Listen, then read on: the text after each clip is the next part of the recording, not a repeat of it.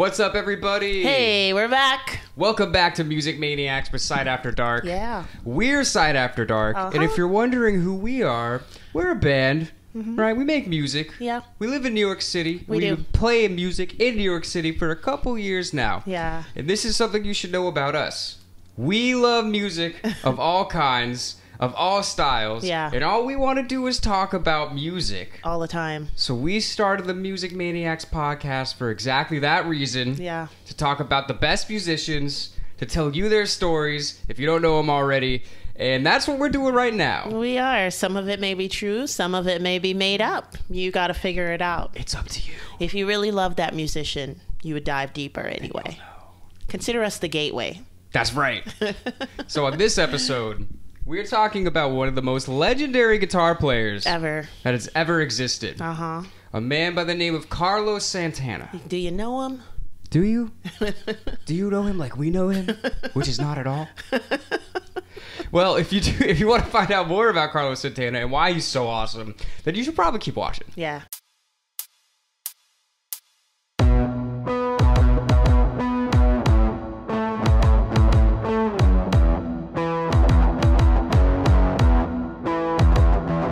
Okay, Carlos. Santana. We gotta bring it back to Mexico. We do. The state Jalisco? of Jalisco. Uh-huh. He was born there, July 20th, Yeah. 1947. He was. I could have sworn that Carlos was either Cuban or Puerto Rican. I just never thought he was Mexican. And still to this day, I won't accept it. Just kidding. Are you calling him a fake Mexican? He is. Stop fronting, okay? We know. Okay, we know.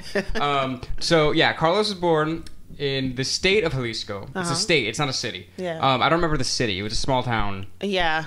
Mexico is just so huge. I can't even believe that it's like states and states and states. I feel like it's more like provinces. Yeah. The province of Jalisco. But yeah, so he was born there 1947. Yeah. Good time to be born if you're a musician. I think so too. Because we'll get into it, but as time goes on, a lot of good musical things are going to be happening as he's a young man. You're on the cusp of rock and roll, and like I like to say, the mid to late 40s are really good for music. Big sounds, big bands, definitely inspiring for those people listening on that new kind of thing that we called radio back in that time. That new groundbreaking device. Radiation. Right? Just kidding. That's what it's short for, right? Yeah, damn right. It's got to be. But so Carlos was born into a musical family. His dad was a mariachi. Yes, he was. I believe his dad was as well. Yeah. So he had been surrounded by music literally his entire life. Yeah. He first picked up a violin when he was like 4 or 5. Yep. 4 or 5 years old. That's insane. And then just, casually graduated to another instrument at 8. An instrument only we like to call the guitar. What's that? I never heard of that. It's a new thing. Some of the kids know what it is. Some people don't. But we'll let you know later on in the broadcast exactly what this guitar is. Get on the wave, people. But yeah, so they moved to Tijuana. Yes. Which is right on the border. Right. Basically America. Yeah. So there's he was saying that a lot of the musical influences that he got there were from like the border towns and like the stuff that they were playing, for people like kind of on the run, maybe outlaws. Yeah, maybe. If you will. Still early times in American history, before the government and FDR and Hoover and all those people really rained down terror on you. Before they got all those trackers that live in your pocket. Exactly. And are also filming us right now. Right. Before they admitted that they had them. Yeah. But yeah, so they moved up there, and his musical influences started to expand. Right. He started really getting into like the classic like blues musicians. Yes. Yeah. So this is like John Lee Hooker, a whole bunch of B.B. King he was interested in. A lot of those. The King. That's right. We're not talking Elvis. The King of BBs and not guns. That's right. The King of blues. I think the B's for Bullet. Bullet King. Bullet King. That's a great name. Yeah. Yo, I would not fuck with that guy. Me neither. What's up? I'm Bullet King. I'd be like, yeah, you are. I'm not gonna find out. Get down. Bullet's coming. That's great. Yeah, so he got really into that music, and that's around the time that he switched to the guitar. Yeah. And he literally was saying he would like his whole, as a kid, he would just be going around to people, Mister, you on a song for 50 cents? Yeah. Like that was what he was doing. Like he was growing up on the streets just playing music for people. Yeah. It's pretty awesome. And when you're just like generationally like vetted into a family, you already can feel your talent and you already kind of know you have it. That's somebody I could say, okay, I know he knew he had it because that's all he knew. Like, you know what I mean? With his father and his grandfather. Like, so he was able to just get out there and be like, hey, you're not doing the right thing. Wake up and listen to me. I'm Carlos Santana. More or less. Yeah. But it's really interesting. Like he is one of the most spiritual people that I've ever like listened to. Yeah. And he talks about something all the time that I think about. I don't remember if I asked you this. Have you ever read the book The War of Art? Yeah. You know, so a brief explanation. So that's all about you know, art, and it's really, if you're a person that's creating anything, you should read this book. Mm-hmm. It's all about, you know, the process of creating things. Correct. And it's really not from you. All the ideas that you're having are from this spiritual plane that we exist in, and it's really just up to you to be open to the ideas. Yes. Basically, the whole idea is like these ideas are not starting with you. You're just receptive to them. Exactly. And Carlos is like a perfect example of this. Yeah. Because when he talks about all the time, like, I just let the music flow through me. Like, I'm a conduit of the music. He doesn't talk about, I do this, I do that. He says, the music does this. Exactly. The music does that. Yeah. And he's just on that spiritual wave. And you can tell just listening to it. If you've ever seen an interview with him, you know that he really lives on that vibration. Like, he's not putting this on to be like, oh, I'm like a hippie kind of guy. Like, that's just really how he is. And he really, like, experiences that, and he lets the music flow through him as much as he possibly can. Yeah, and I definitely believe that too, because there are times when I can think of like a catchy tune or a catchy hook and I don't use them, and months later I'll hear somebody else use them, whether it's in a popular song or not, and it's like they didn't steal it out of your brain. They actually were just open to it and were like, let me just use it. It came from somewhere. So it's actually really interesting. So after growing up in Mexico, they moved to San Francisco. Yes. Right. And this is what we were saying before. This was the time period was a very good time to be there as far as music is concerned. Because we're talking about 1965? Right. San Francisco. There's so much music going on. Exactly. And he, like many big artists, unlike many big artists, I should say, did not see the Beatles on the Ed Sullivan Show, and that did not inspire him to become a huge star. He actually just opened himself up to African rhythms, to jazz, to rock and roll, to more Latin rhythms, and because he was so open, like you were saying before, he kind of started making himself become that instrument. Yeah, and it's really interesting, like I was saying before. So when he first got into San Francisco, he started up a band, right, with a fellow named Greg Rowley. Yes. Going to go with Rowley. I'm not sure if it's Raleigh or Rowley, but I'm sticking with Rowley. Okay? Deal with it. And they originally started the Santana Blues Band. Right. And it was a little more just like straightforward blues. Yeah. And, you know, they were, you know, decently successful. But he was saying that basically once he stopped thinking about what he was doing and just became open to the music, then he became drawn to all these other things and kind of expanding the sound of it. Yeah. Like, you know, bringing in the percussion, bringing in the different rhythms. Right. And kind of following the music. Yeah. And that is when they really found the sound that became so distinctive to them. Is when he kind of shut off the me and just went with the music. Yeah, you know? Which is cool. And have you guys ever met the music? You gotta meet it. It's pretty cool. You gotta hang out with the muse sometimes. But yeah, so he he developed this band. He was sick and tired of working, so he decided to become a full-on guitarist around 1966-ish or something. Yeah. No more washing dishes, okay? Tell that man I retire. Cuban Santana in the house. So he basically went there, and he even he had gotten into college. And he was like, I'm not doing that. No. Like, come on, I know what I'm here to do. Yeah. You know what's funny? They mentioned his middle school, and the last name, I think it's maybe John, but the last name of the school was Lick. And only a guitarist could go to Lick Middle School. Only a world-class guitarist. That's where he learned all his licks. Exactly. And so they started playing around, and now, like we're saying, they're expanding the sound. They're adding a lot more people into the band. They're getting percussionists, keyboard, drums, all this stuff. Yeah. And now they're really starting. People are like, "Wow, this is amazing! Like I've never heard music like this." Yeah, lots more notoriety, and San Francisco, even to this day, is a big hub for great music. So yes, it was back then too, and damn, people really liked them. And then somebody else noticed them. Somebody by the name of Bill Graham. Yes, not superstar Billy Graham, the wrestler. Well, allegedly. Allegedly, we don't know for sure. I hope we get a photo of that. Oh, there'll be a photo. But yeah, so Bill Graham was a big time music promoter. Yes. He ran a couple of venues in, I believe, the West Coast and the East Coast, the Fillmore East, Fillmore West, like all that stuff. And he was kind of a big deal, and he obviously really liked them. Yeah. And he introduced them to another giant musical figure by the name of who? Cleve Davis. Cleve Davis. A guy by the name of Clive Davis, who definitely deserves his own podcast. Yes. Clive Davis has been involved with the amount of successful artists that Clive Davis has been involved with. It's almost a joke. It's like you read the list. It's like, how is this even possible from one person? Yeah, I'm gonna call Clive Davis's middle name "Reaping the Benefits." That's a long middle name. for a grand man, Clyde reaping the benefits. Davis. Yeah. So he got introduced to Clive, and he signed them. Yeah. To Colombia. Colombia. Wait. To not Mexico. Is he Mexican or is he Cuban or is he Colombian? I'm getting. Stop lying, Carlos. Goodness. Tell us the real story. I'm from Spain. España.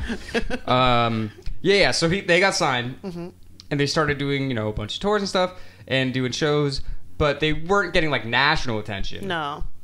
But they were soon to get some national attention. Yep. Because due to the people that they knew, the Bill Grahams and the Clive Davises, they got booked to do this small festival in upstate New York that you may have heard of. It goes by the name of Woodstock. Yeah. Yeah, I guess there's a lot of woods and a lot of livestock. Probably, yeah. So they played with animals on stage. Yes. And some timber. Yes. Yeah. They lit fires on the stage. Oh, wait, that was Woodstock 99. Oh, my bad. I'm getting ahead of ourselves here. So they played Woodstock, and when they played Santana at Woodstock, we were talking about this right before we went on. I have never seen a man more possessed by the music than this video of them playing at Woodstock. Yeah.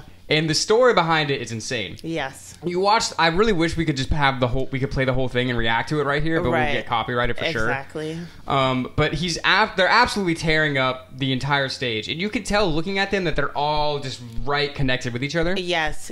So the instruments are on all cylinders too. The instruments are playing themselves. They're actually just standing there with their hands up. And they're like on the wave. That's basically what happened. But it's crazy because you can look at the footage and just be like, wow, they're absolutely tearing this up. I've never seen this. This is amazing. And the whole crowd is feeling it. You can just tell looking at this footage, just like the energy is amazing. Yeah. And then you find out the backstory. And it gets even crazier. Let us know. So apparently, when they got to the festival, they were told that they had a lot of time before their set. Like 3 hours or something like that. Well, more than that. Like 8 hours. Okay. And they were like, the whole band was like, let's drop some acid. Why not? We're got at time. Woodstock. Yeah, we got time, right? Well, so they drop the acid, and then as they're, starting to begin their trip, the promoter comes in, hey, sorry guys, you're getting bumped up. You go on in like an hour. This is a setup. And they're like, oh my God. Oh no.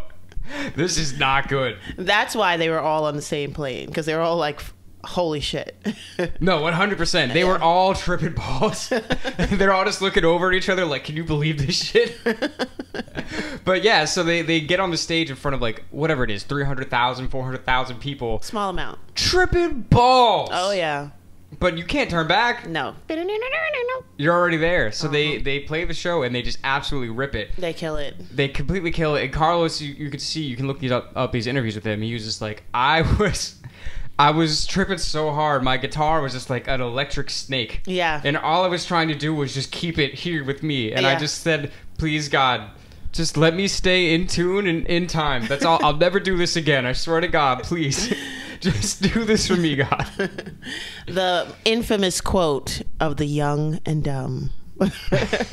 I'll never do this again. I'll never do this again. It's a lie. And there's even interviews with the other band members that are so funny. Like there was one guy, I don't know what his name, the little dude. Yeah. That was the percussion player. Who said he saw God? He literally was like, I went on the stage and I saw Jesus' face and I touched Jesus' face. And I'm like, oh my God.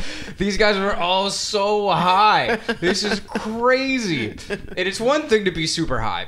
Anyone can get super high. Yeah. It's another thing to get super high and rock a stage of the biggest music festival that's ever existed in that point in time. Exactly. Do you know who was there? Everyone. I'm talking mamas and papas. Hendrix, all right? Everybody. Not the Doors. They were too cool for that shit. Yeah. They don't fuck with wood. They closed the door on that shit. That's right. Yeah, so basically the performance was filmed, like a lot of Woodstock was filmed. You know, they put out the Woodstock album and the Woodstock movie. Yeah. And their performance in that immediately catapulted them to huge success. I mean, back in the day, that was like the equivalent of going viral. Yeah. Carlos was like, we got really big, like you too big. And that is huge. You know, that's stadium huge, arena huge. Mm-hmm. Like, yeah. So, yeah. So, and then for it to be like more word of mouth and just radio, that's insane too. Yeah. And they just spread like wildfire. And, you know, with fame and notoriety and all that stuff comes, you know, sobriety. All the band members just got more and more sober the bigger they got. Yes. Yep. And they all had the same vision of what they wanted the music to be. Exactly. And nobody accidentally killed anybody either. Like, you know. Wait, what? Is that a thing? Yeah. Who's the I call him Double M because I couldn't remember the name, but they have Michael McDonald. No. Whoever their artist is who they broke up because that person was charged for involuntary manslaughter. So we had to leave the band. Manson? No, wait, not Manson. Molly? Fuck.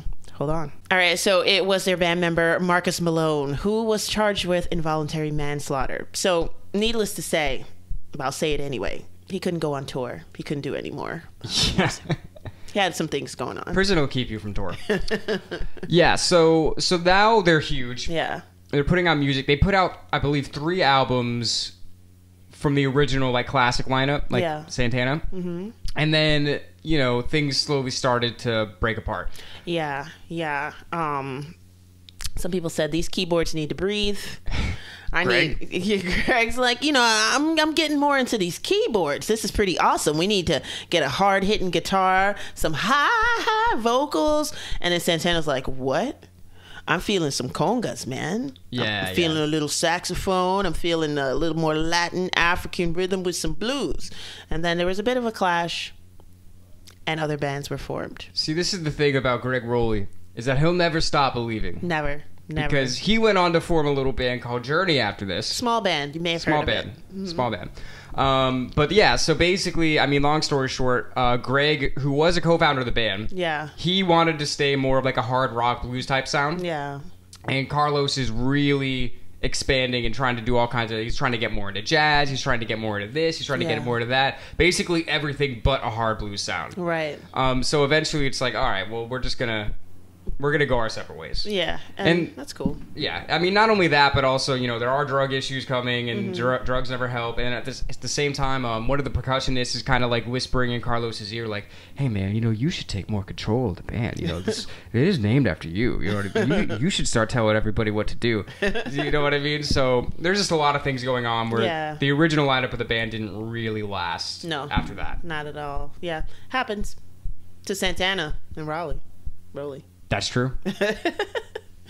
But yeah, so it's no longer Santana Blues Band. It's Santana. We're moving. The first couple of albums when they were Santana Blues Band didn't really give them that big of a notoriety, but... Well, they were Santana the whole time. They changed from Santana Blues Band before they got big. Yeah, once they hit Woodstock, they were around. Yeah, they were somewhere Santana. around there, Yeah, and then that Woodstock took them to a whole nother level. Mm-hmm. And now Santana's getting more into jazz, too, and like other types of music. Jazz, thinking about Miles Davis. Oh, he loves Miles Davis. Yeah. Oh, shout out to Miles.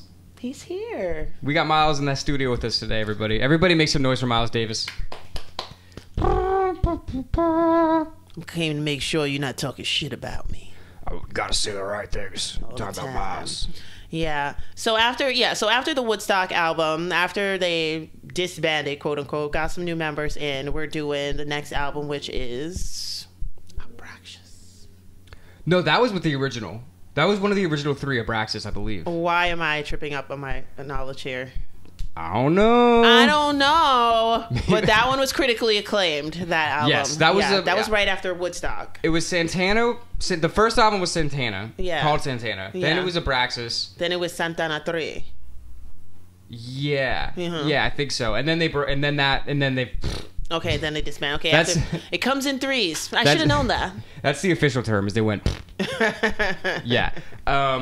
But it's really interesting when you talk about like the Santana story. Mm-hmm. In this part, after the original band, people act like Santana fell off. Yeah. But he really didn't. No. Like the first 3 albums, they were like, I mean, they went number 1. They had huge hit singles. And after that, you know, they weren't as commercially successful. But Santana was still touring all over the world, playing shows for everybody. This is why I love him. You know why? He didn't get too big on you. Well, not yet. Not yet. And like Bill Graham was pretty much begging him to stick to the original format and stuff, but Santana definitely wanted to branch out and do more. And I love this kind of story. I love when you're not necessarily hitting top 40 all the time, but you can still book shows and fill out crowds. That's where you make a lot of money. So. It's funny you say that, because that is literally what Clive Davis said to him. Yeah. Carlos was like, yeah, I want to do this. And Clive was just kind of like, that's cool, but you won't be top 40 anymore. That's all I'm about. Can't you check this suit out? Yeah, so you know, he continued to make music. Yeah. That just wasn't as commercially successful. But it doesn't really matter, because the whole thing with him is like, he only cares about the music. I really feel, again, you can look any interview with him, just the way that he talks and the way that he carries himself, you know that he's just about the vibe. Mm-hmm. He's just about the music. As far as famous musician goes, he has to have some of the lowest level of ego that I've ever seen. Yeah. Like, he is definitely about the art. So for him to be able to play music and to be able to bring that music that only he can make to the people, that is success. Yeah. Like, if he never sold another album again, he would have been successful. Yeah. You know what I mean? Yep. So I don't even like to talk about this, like, middle period, like he fell off, because he didn't. It's like, what is success? What is falling off? Mm-hmm. Just because you're not on top 40 doesn't mean you're successful. Yeah. And look at all the other artists he worked with. Some juggernauts in the music industry. John McLaughlin, Miles Davis, Herbie Hancock. And he can talk about all these people really personally. Mm-hmm. It's not like just about music. It's about, like you're saying, like the vibe and how they gel together. And definitely made him a better artist, in my opinion. Like that kind of jazz fusion, like those rhythms and stuff like that. The only band I can think of besides that is like Traffic too. And they used to play the bill with them as well, like, you know, Steve Winwood too, like, you know. And like, I just think that that's one of the greatest things about being a music maker. Mm-hmm. You know, is that you can decide where you want to go without deciding, like he said, you know, what's gonna be the correct hit. What words do I write that are going to make people want to make this platinum or whatever. And he did reach platinum status without being like, you know, top 40 or anything like that. Mm-hmm. So what, Clive? What you got now? Yeah, Clive. What do you know anyway? Yeah, so I mean, he literally, like I said, he continued to tour the world. Yeah. I mean, it's not like the original band disbanded and then he was like destitute and then came back. That's why it's annoying as we go through. We're going to talk about the Santana comeback. Mm-hmm. I hate to even call it a comeback, because it's like, what does that even really mean? Oh, we can quote the immortal poet LL Cool J. Don't call it a comeback. I've been here for years. Santana never went anywhere. I don't like calling it a comeback, because this was all just part of his journey, you know? Mm-hmm. And he had to go through different times to get to where he eventually ended up. And where he eventually ended up, again, he's always following the music here. Yeah. He's never setting out to, like, I want to make a top 40 album. Mm-hmm. He basically just got to a point where he was like, I want to make some more poppy kind of music. And I want to collaborate with some newer artists. Yeah. It wasn't, I want to make a #1 hit. Yeah. What's great about him too is like he can influence people and people can influence him. Like right before he does like more pop and stuff like that, when he's chilling with Miles, he influenced Miles. Miles started making more Latin jazz, more jazz fusion sounds. Like, can you imagine influencing Miles Davis? Yeah. With him influencing you. And Miles was the one that kind of told him, hey, man, you can do more than Black Magic Woman. You know, that's great, but you can do more than that. Yeah. Yeah. So, yeah. I mean, and then the pop was just a cherry on top of what is Santana, because he did kind of reawaken my love for Santana. You know, all those older songs that came on classic radio, now they were newer songs. Now he's bringing in different artists that that are on top 40. You know? And this is, so he had to go through a big personal journey to really get to this point. I was watching an interview with him. He was saying before he put out the album Supernatural, which won 10 Grammys, went double diamond, whatever, huge album in '99. Before that, he had to go through a big spiritual transformation. He was telling a story that he had a lot of anger issues, actually, and his wife was kind of sat him down and was like, I really don't feel comfortable with the anger that you have. I don't feel comfortable with this anger being around our children. I think you should go to therapy. Yeah. And he was like, I don't really want to go to therapy, but okay. So he went to the therapist 6 times. Nothing happened. 7th time, he's talking. And this is all right from him. I'm not making this up. This is real shit. This isn't the maniac part. This actually happened, according to Carlos himself. Go look it up. And he's talking to the therapist. And then in the middle of it, the therapist is just like, let me ask you a question, Carlos. When you wake up in the morning, why do you think that the whole world is out to screw you? Why is that your perception? And he was just kind of like, huh. That's a good point. Maybe I'm having kind of a victim mentality right now. Or maybe it's just Clive.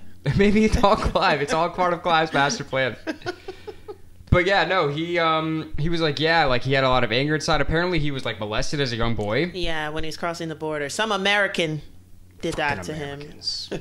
And he had a lot of anger from that, obviously, that he was working through. And then when he got to that kind of level of acceptance, he said that the success that came after was his reward for basically going to that spiritual place and going through that journey. Yeah. You know what I mean? And it's absolutely crazy what happened, because he, like we were saying, he wanted to work with some newer artists, and he puts out this album Supernatural. Yep.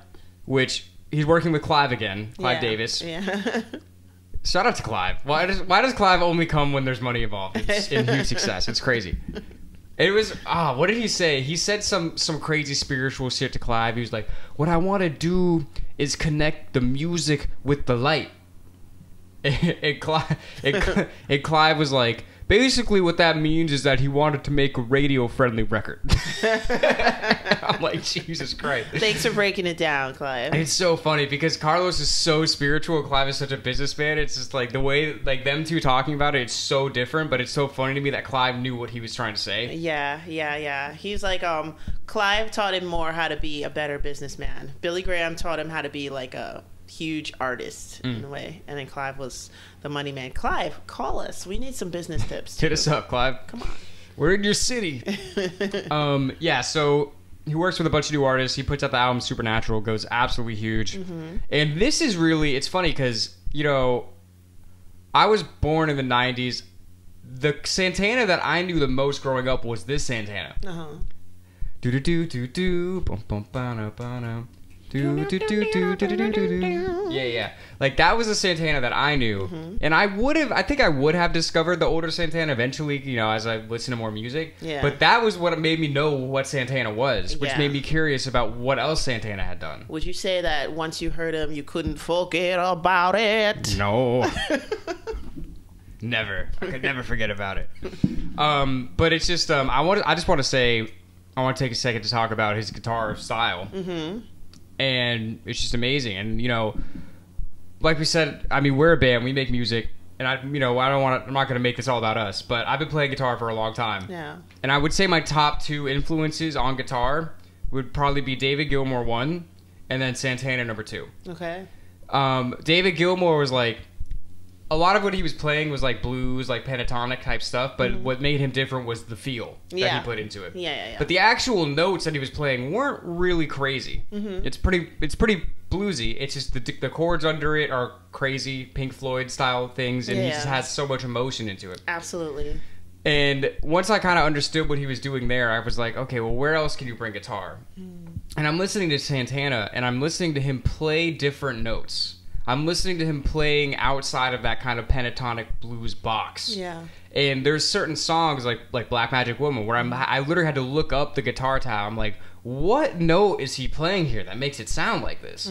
Like, this is crazy. And I would have to look. I looked it up, and I'm just like, oh, so he's going, instead of do do do do do, he's going do do do do do do do. And I'm like, oh, that's where it is.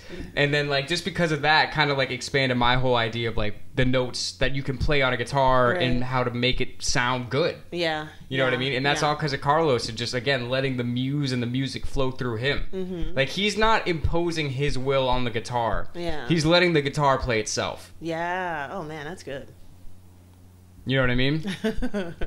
And it is what it is. So, yeah, this all comes back to that album that he puts out. And now, all of a sudden, he's huge. Again. Everybody knows him. Again. Which is the funny part. Because it's like we're saying this is the comeback. But as far as I'm concerned, he didn't go anywhere. Right. And if this album never happened, he would still be completely happy with his life. Yeah. Still be working. Still be making good music. Like, what? What do you want from him? Stop bothering him. Leave me alone, guys. I'm Santana. I'm just doing Santana things. Yeah. That's what I do. But yeah, a lot of those songs are pretty much immortal, like, now. You know what I mean? I mean, you got artists that are not hitting on all cylinders right now that are on that album. People remember them forever now. You know what I mean? I mean, I know Rob Thomas mostly from that song. Yeah. I know way more about that song than... What band was he in? Matchbox 20? Yes. Yeah. Not Matchbox 2020. Sure. And even it was funny, I even saw an interview with Rob Thomas where he was talking about it. He's like, yeah, Santana came up to me. He was just like, hey, man, I want to make the light coalesce with the music and the blah, blah, blah. And he was like, I didn't really know everything he was talking about, but the way that he said it, I was like, I'm on board. Like, I'm into this. And, like, it's so... You would never expect that to... Like, on paper, you wouldn't think that would work. You're like, let's take this dude who was huge 30 years ago, who's a guitar player, and match him up with, like, the singer of this pop band. Yeah. Like, this indie-ish kind of pop band. Yep. And see what happens. And it ends up being, like, the biggest song in the world for a while. For a while. And then that other song, too, the Maria. I mean, that's a beautiful song. I personally don't know who that artist is that sings. I watched him perform it just the other day while I was looking at the research, and that's the first time I actually saw his face, because I wasn't really into watching too many videos and stuff like that, but listening to music, definitely. And I've never seen his face until, like, this week. And I'm like, I don't know. But I know that voice. Santana knows him. Exactly. Reminds me of a West Side Story. Yeah. And then again, so now he's just... He can't go anywhere without being noticed. He's back in the public eye. He's winning Grammys. What helps is that he hasn't really aged much terribly. So he pretty much looks like he did on stage at Woodstock. It's just the hair is longer. He's a little bit heavier. And he's a little bit grayer. But pretty much that's him. That's the thing that's so interesting. It's like, it really feels like he's always been that guy. Yeah. He's always been that guy that just loves music and wants to, like we've been saying this whole time, and let the music flow through him and go where the music wants to take him. That he's always been that guy. And you can go back, you can look at an interview from a year ago, you can look at an interview from 40 years ago. The look in his eyes is exactly the same. Yeah. He's the Jimmy Page of his genre. Let us know your secrets, guys. Only just a little bit more spiritual. Just a little bit.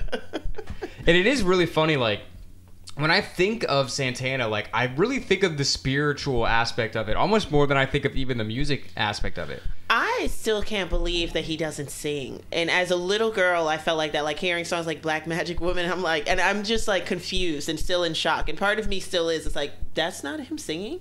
And he doesn't want to sing? You know why, right? Why doesn't Santana sing? Because the guitar sings for him. There you go. That's all it is. That's really what it is. Yeah. You know what I mean? And it's so interesting. Like, we did some reaction videos to Santana before, and it's like listening to the music, it sounds spiritual. And it sounds like it came from the earth. You know what I mean? It's like really distinctive. Like, I don't know any other artist that makes me feel exactly that same way, like when I'm listening to Santana. Yeah. Like I can really feel that energy that he's talking about, that kind of mystical energy in the music. And the rhythm of the earth, like kind of like the beat of the planet in a way too. I know what you're saying, definitely. Yeah, and then his art, it's all encompassing. It's like everything is a part of it. So like the album art, the cover art, that too. It's like you're drawn in. You already know the vibe that you're going to be on, but you most likely don't know the sound yet. But seeing the album, you know the vibe. Yeah. Yeah.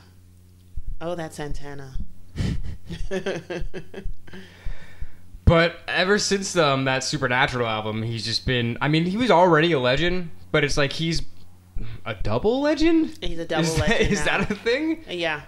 Because he literally went all the way up to the top, did his thing, went all the way back to the top without ever switching up. Yeah. That is the most important thing. Yeah. There was never a time where he's like, fuck this thing that I've been doing. I want to do this because I want to make more money. Right. Never. Yeah. I don't even think that ever crossed his mind. All he ever wanted to do was go where the music took him. And the music took him to the top. Little slump. Right back to the top. Yeah. It's insane. And ever since that album has come out, I mean, he's just been even more famous. He's been even more known, but he still seems like he has like relatively very small ego. Yeah, I love that about him. I love that about some of our favorite guitarists. That's pretty cool. Him and Angus Young, we'll put them in that box. Yeah. But again, the spiritual aspect of Santana is really what shines through the most to me. Absolutely. Like, even though I love his guitar playing so much, it's just the feeling of it, you know, and that's something that you can't replicate. Yeah, you kind of feel like, okay, here it is. When you hear him play, you're like, I'm safe here. Nobody's gonna take me to hell. Nobody's trying to get me drugged up or liquored up. Right. They just want to take care of me musically. He's like, come with me. Let me show you the way. You're like, okay. Whatever, Carlos. Where other guitarists, you're like, whoa, man, should I be going down this way? I'm going to go. Relax. But I'm scared the whole time. I'm not trying to burn. Yeah.